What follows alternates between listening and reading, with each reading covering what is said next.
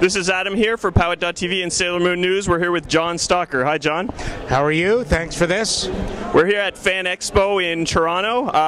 John Stalker is sort of a legend in the voice acting industry. He's also done some Sailor Moon stuff, which is one of the reasons why we want to talk to him today. Sailor Moon, what kind of stuff did you work on for the Sailor Moon show? Well, I did a lot of bits and pieces as a voice actor. I'm still a voice actor. One day the producer, who was a little bit of a, I'm going to be politically correct here, a bit of a kook, fired the voice director that she'd been using for, I think, a couple of years, and turned to me and said, "Would you like to be my new voice director on Sailor Moon?" I said, "Yeah, okay." And that was a turning point in my life and my career. And for the next 2 years, did 2 seasons of Sailor Moon voice directing, as well as a couple of bits and pieces in the acting end of things. And then I did the moviettes and movieolas, and then it all came to a crashing halt. So was that one of the first voice directing jobs you'd done? It was the first voice directing job. I'd never even considered it. It wasn't on the radar. Glad I did it, though. I mean, the writing was kind of on the wall. Not that my voice career was deteriorating in any way, but I knew that there had to be something beyond voice work. All the guys and gals riding the crest, at some point, you're not the flavor of the week or the month of the year or the decade. Things change. You've got to expand, especially in Canada. You've got to be really versatile, and I saw that as an opportunity presenting itself, a golden opportunity. Glad I did it. Very cool. Now, I noticed when I looked up your credits, there was mention a lot of you working on the later seasons and doing some bit voices in the later seasons, but when I watch the show, I certainly recognize your voice in some of the early episodes in bit parts. I recognize your voices sounding like Beastly and others from other shows. So can you tell me about how you got to maybe doing some of those other voices on Sailor Moon in the earlier seasons? Well, in the earlier seasons, I was called in to do, I had a couple of moderately large roles, but I never had a running role that went for any more than a couple of episodes. But I was called in as like the fill-in guy. I'd come in and I'd do man one, guy on street, doctor, man on horse, and with the pay scale being the way it is for dubbing, which is different than original voice, production companies can hire you to do 5 voices and still pay you the line or hourly rate, so that they could call me in, being the versatile guy that I was, they could call me in and have me do several voices for each episode, still pay me the same rate. So it paid to be as versatile, as flexible as I was. All of those one-off lines, very few of them are credited because they're not considered major roles or even minor roles. They are just, it's almost fill. But it got me to do a lot of work, and hey, the checks didn't bounce, and I got paid for it. So that was basically how that happened. Well, cool. Yeah, I mean, when listening to it, I definitely sort of spotted your iconic voice, and maybe we'll throw in a couple clips of some of the ones in there. You wanted to talk to me, sir? Yes, I did. Tell me why we're getting all this fan mail for a program we don't have. There must be some mistake. Obviously. Now find out what's going on. Good, 200 more. Hey guys, you all right? What happened to you guys? I'm feeling woozy. Other shows you've worked on, Care Bears, Beastly, that's a huge character. How was that? Well, Beastly's probably my most iconic character. I'm probably most recognized for it. Down here, I sell down here, by the way. I get more requests for Beastly, pics, signed pics. I also get more, certainly, it dwarfs the next closest in terms of having people come up to me and say, "Oh, would you do Beastly's laugh for me, please? I grew up on Beastly, please." So, and that's great. That's a good kick, and it's nice. Beastly will live on, I suspect, long beyond me. It was done 25 or 30 years ago now, and still, hey, his head looks like mine. Still going strong, and it's nice, as I say, I still get the residual checks. I can't knock that. So when it plays on TV, you still get money for that? I still do, yeah.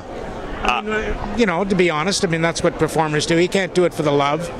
Woody Allen said years ago, if we did it just for the pleasure, we'd call it show, but it's not. It's show business. So you gotta love it, but you gotta know that you're gonna make some money from it too. I noticed, and this may tie into CanCon rules and stuff like that. I know Canadian channels had to play a certain amount of Canadian shows, but like there are certain shows that you're in that I found Global would just play sort of all the time. Care Bears, down here Ewoks. Yeah, there you go. Well, Teddy Rux's been a bit. Yeah. But yeah, a lot of shows like that. My Pet Monster, I don't know if you're in that. So you get a lot. Do you find you get a lot of residuals because that just kind of just plays on Saturdays all the time? Yeah, I do. You know, once a year or once every couple of years, there'll be a bunch. I mean, I did. I've done such an enormous. And all ego aside, I have an enormous body of work. I sometimes get residuals from things. I have no idea what they are. Sometimes the names are changed after I do them.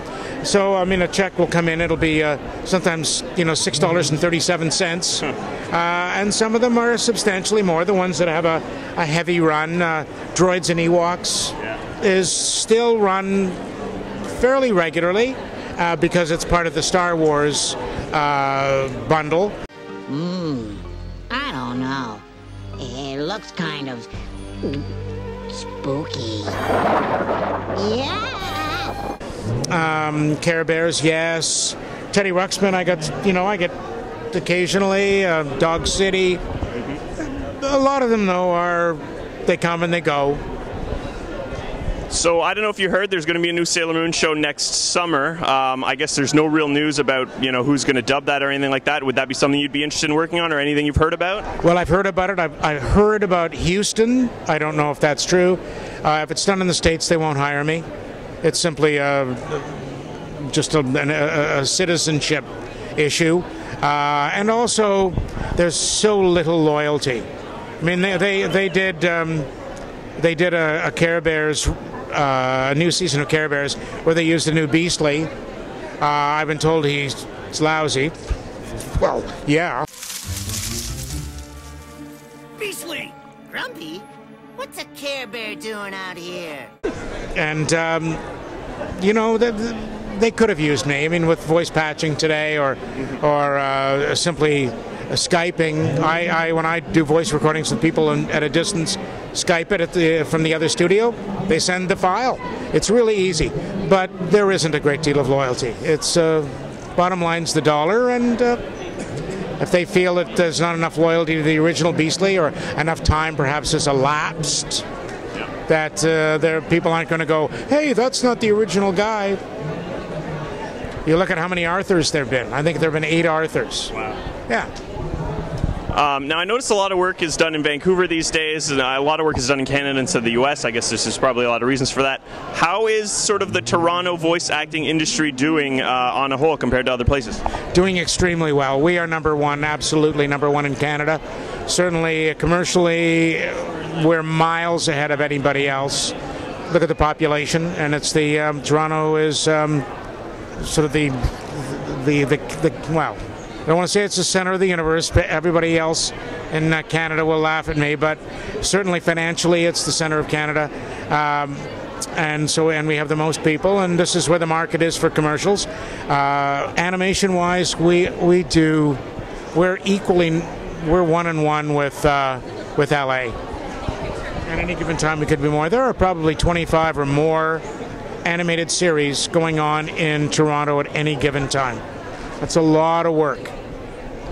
Now you do a lot of voice directing. Could you just tell me a bit about how that works? Do you like to get a lot of people sort of in the studio at the same time talking to each other, or just one at a time, or what? That isn't done at all anymore. It's all one-off. You come in. I schedule based on a performer's abilities. I know a novice is probably going to take more time to record than a seasoned professional. Kids, by and large, will take longer.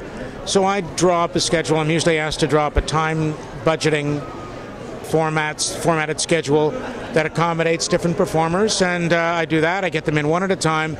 I have to know the whole script and how loud things are, how soft. I have to know all the context of a script as a voice director, because I'll record. Mom and Dad may talk together in many, many different scenes, but I may not get them in. They'll be in 2 days apart. I have to know exactly how Mom has delivered a line so that Dad can respond appropriately. And if someone's yelling to their kids, if they're both yelling, Mom and Dad have to yell pretty much at the same level. It requires work. It requires time. It's laborious, but it's great fun. Dubbing for original English properties versus anime, is there a big difference? You've done both? Yes, I have. Anime, of course, is primarily, it's either Japanese and there's some Korean. You obviously can't match lips.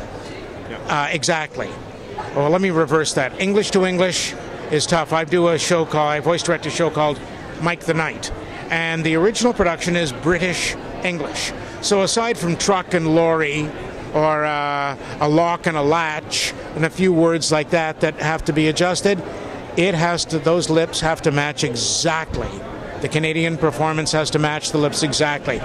With the anime, it's Bakugan and the new Beyblade, it's basically top and tail that have to match. Start at the right point, end at the right point.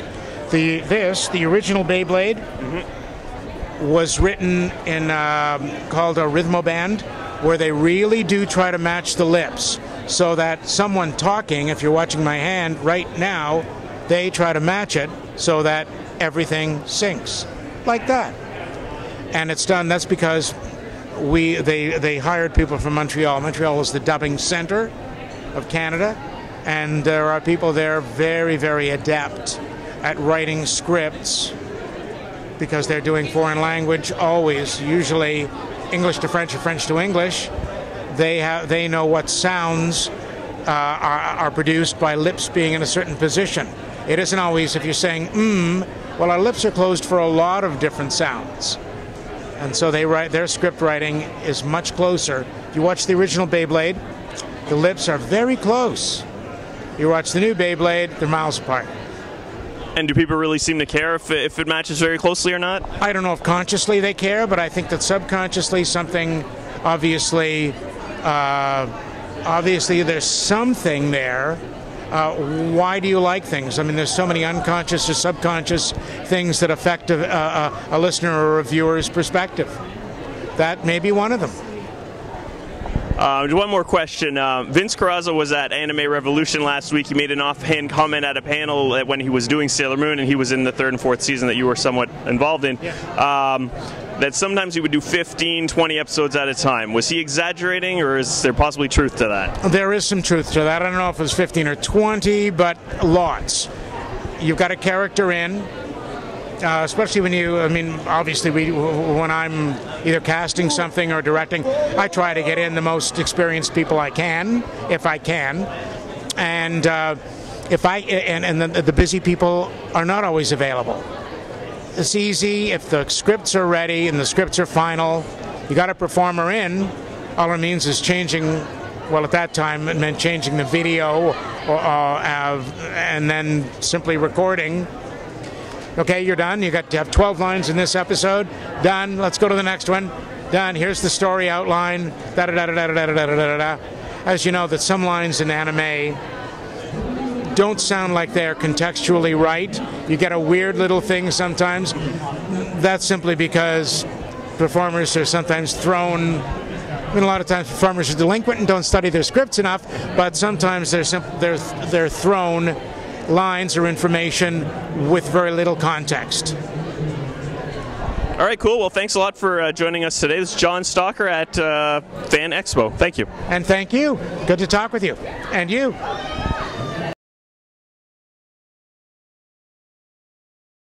Hey, guys, what are you doing? I was only kidding, honest. Yikes! You help Leech, Leech help you. You see better now, for a while. You were elected to protect us from mutants! Thank you for everything. There are still many things I wish to teach you, Chad. What's the big hurry? I just feel it's time to go. Travel a bit, you know? Well, send me a postcard from time to time, and take care.